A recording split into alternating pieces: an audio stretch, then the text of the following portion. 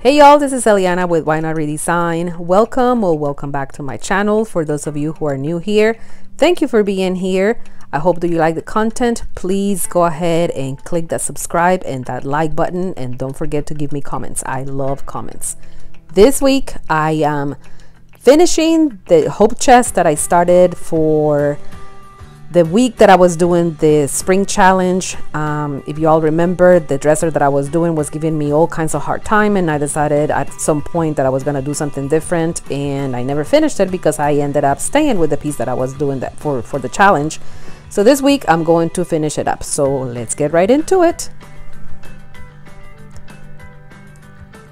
So technically this is not day one, this is day two of this, because day one you saw me doing everything, all the prep that I was doing. I took a whole bunch of things off of it that was really dating the piece, and I left it with wood putty. So this time around I'm coming in, I am sanding all of the wood putty and sanding the piece.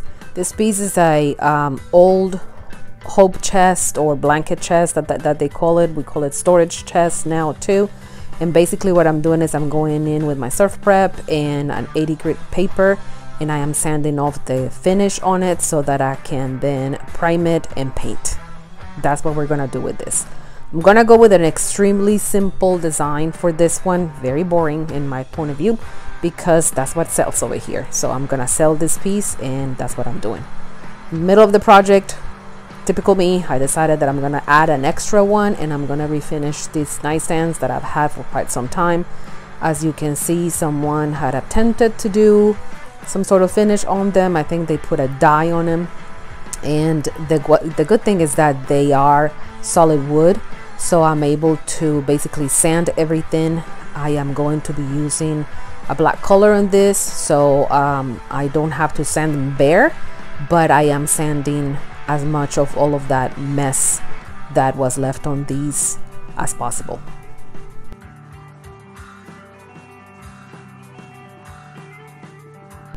So just cleaning the piece after I scuff sand everything, and really using a brand new product to me. This is crud cutter, but it is the Noreen's formula, and I'm really loving it. As you can see right there, it really helps degloss the pieces also, and it's pretty cool. So I definitely recommend it. It is about $10 for that bottle, or at least where I found it near me, and it was very hard to find, but it's a definite thumbs up from me. I'm gonna go ahead and start applying my primer, and for this week's projects I chose a clear primer from Country Chic. I love it because it's easy to apply, and I am actually doing it with a sponge.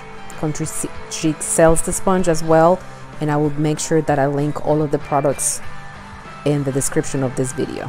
I'm applying 2 coats of this primer. If you haven't done so, but you are still here with me, please go ahead and subscribe and hit the like button, and of course leave me a comment. This is the third day, I guess, of this project, and I came in and I am using Lazy Linen as the color. It's a light gray. That is what is going on the hope chest, and I am gonna be doing 2 coats of it, maybe a third one, but this paint has amazing coverage. So if you don't need a third coat, you don't need to apply a third coat. We will see what happens with this one. I'm going into all of the details as well. I'm gonna be doing a silk color. Silk is by Dixie Belle, and it's basically an all-in-one. I'm gonna be using the color Anchor, which is their blackest black for this. I like to turn the small pieces on their tops, and I'm making sure that I get under the skirt and that I apply this everywhere. So let me give you a little secret with silk. Basically you don't want to overwork it. It is an all-in-one, so basically it has a primer, the paint, and a top coat already included on it. Because it has all of those products in it, you don't want to really brush too much this paint, because the top coat that is in it will actually show as being already applied, if you will. It is a little finicky, but it is an all-in-one, so it saves you time. And once you learn to apply this, it is one of the best paints that you will ever use. I would say apply it with a dry brush. It doesn't like water very much, and if you're going to spray it, only use about 10% water to mix it in your sprayer. It's gonna be a little bit thicker, but it's definitely going to give you the coverage that it needs, and it dries beautifully and it levels beautifully as well. I decided to brush it on this time. It's going on everything, and for this, because the wood on this piece was already kind of dark, I only needed to do 2 coats of it for full coverage, which was pretty amazing. The top on this nightstands, the one was in perfect condition. The second one had a little bit of blemishes. I went ahead and I filled some of them with wood putty, and I sanded everything, and everything looked pretty good.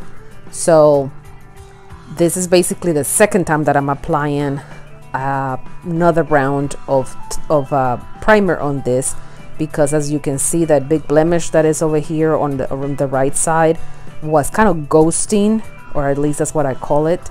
And I didn't want to see it, so I applied a second round of the wood putty, and then sanded that again, and applied 2 coats of the primer, allowed them to dry, and then came back to paint it. But I'm gonna go ahead and finish putting the paint on both pieces and allowing them to dry at least an hour.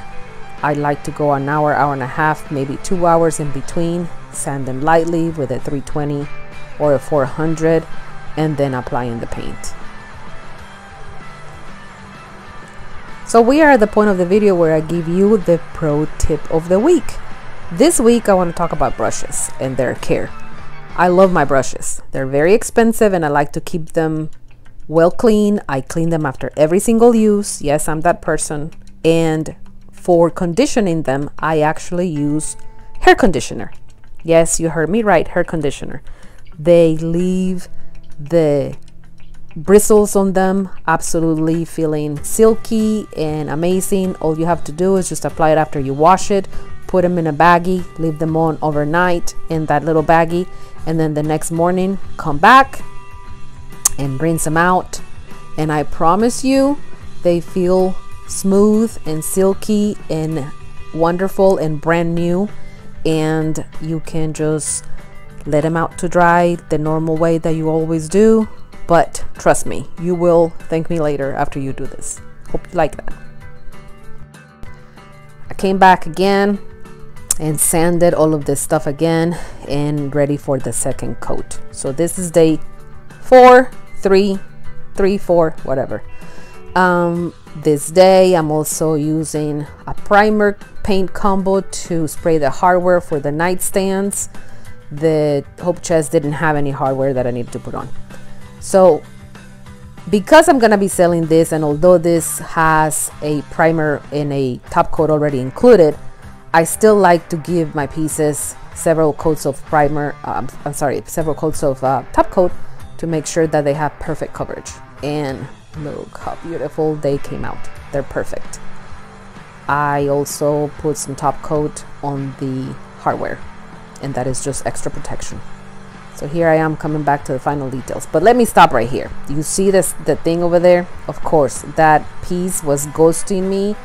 I kept seeing just like a little dot that wasn't perfect. So typical me, I went ahead and I put some Dixie Belle mud on that, and I said it should be a quick fix, no big deal. I'm doing the final details, adding some paper on the drawers as liners, and everything was going great.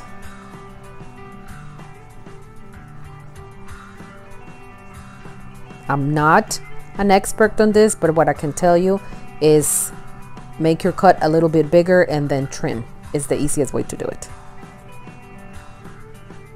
I am also using Big Mama's butter on all of the insides and conditioning the drawers. Any final touches just in case it's needed, and that drawer is not going in. Please tell me this is not going to be a problem. Yeah, it's going to be a problem. I don't know why. I'm trying to think as to what is going on.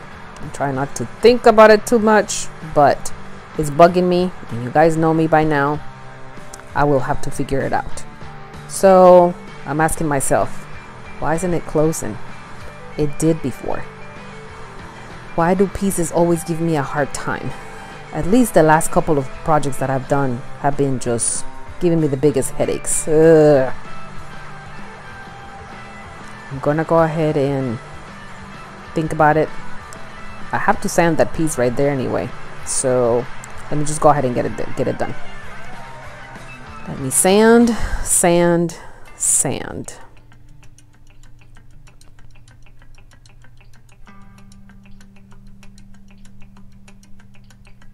So I'm gonna sand it smooth so that the piece fits in there, and for whatever reason, it kind of, I don't know, maybe perhaps it got a little swollen with the paint. It is water-based after all, so that could have happened. So I sanded it until it fit again, and that's all we needed to get done. So it was fine. I also touched that up again with paint, and it was all good to go. Then it was time for that little thing right there. So I said, okay, well, just do it, no big deal. But it was still ghosting. I don't know why. I kept just seeing like something, like a little hole. And then I turned around and noticed that the top of this piece was bleeding through. So I had to come back and apply some Boss. Boss is a stain blocker from Dixie Belle. Also, yes, I use a lot of Dixie Belle products. As the Boss was drying, I wanted to kind of surprise my client, whoever it's going to end up being. Plus I have some of those transfers laying around, and I wanted to just apply one so that when people open the chest, it smells delicious because I'm applying Big Mama's butter, but also there's a little surprise of some flowers. I think it looks pretty cool. I sealed everything with Big Mama's butter.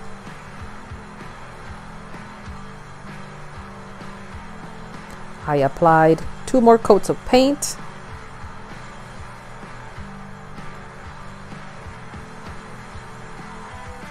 Doesn't seem to be bleeding anymore, so I'm happy about that. The back had a couple of spots as well, so I did that as well. And came back to this guy, and the more I sanded, the more I saw the little spot that kept bugging me, and the more I sanded, the more I saw it,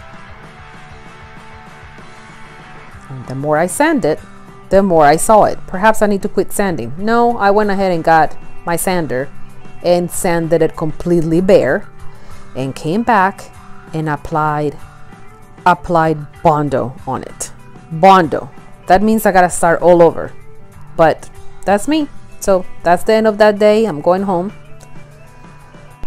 and so this is where we are with these pieces for day 3, the end of it. Okay, for real, this is the last day. So I came back and I sanded all of that. Still was seeing something. Don't know what I was seeing, but I was seeing something. I went ahead and top coated this. This one looked fine. I decided that I wanted to do a little distressing on it, and then gave it another coat of top coat just to make sure that everything was sealed perfectly. No big deals with this one. The other one is drying because I applied some Bondo filler in the spray, so I'm gonna wait. Here I am again, back to it. That shadow won't give up, but neither will I. So some mud again, and I think that I will have it. In the meantime, let's go ahead and get started with the staging on the chest, because at least that one is ready and no more headaches with this one. And just some simple staging will do. I think so anyway. You guys remember what it looked like before? Just a simple cedar chest with lots of ugly trim and very, very old. And here it is now. The color is perfect because it's very, very neutral. It's a light gray, it will go anywhere. I also added some handles on the sides, as you can see. The distressing gives it a little bit of character. And then the inside with the flowers, I think is gonna be a nice surprise for whoever buys this. Like I said, I applied Big Mama's butter, and so when they open it, they'll see the flowers and they'll smell that delicious fragrance from Big Mama's butter. And I use Suzanne's Garden for this one. Back to the nightstand. At least I'm going to paint one coat, and then the other one is half staged. I waited until it dried and I came back and gave it a second coat. I applied it all over the top and allowed it to dry. You will see here that is finally gone. I don't see anything else anymore, so now I can move on with life. Yeah, that's me, crazy, I know. So here goes the second one. I have not top coated this one, but I will definitely give it 3 coats of top coat so that they both match the sheen. In the meantime, let's remember what they look like then, with a red dye with blemishes, and now they look absolutely gorgeous. Black on black on black with a satin finish. That's the satin finish that it will have one. This is the finish that the Dixie Belle silk gives, which is also beautiful matte, but I like that additional insurance or assurance. I will add it later on next week before they go to my shop to be sold.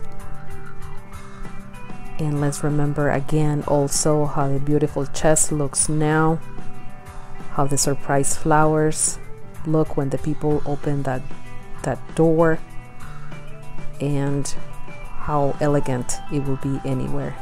And these guys, they have beautiful liners. They are well protected for lots of usage, and they look brand new. You guys, thanks again for being here this week. Really appreciate you, and I will see you again next week. Bye.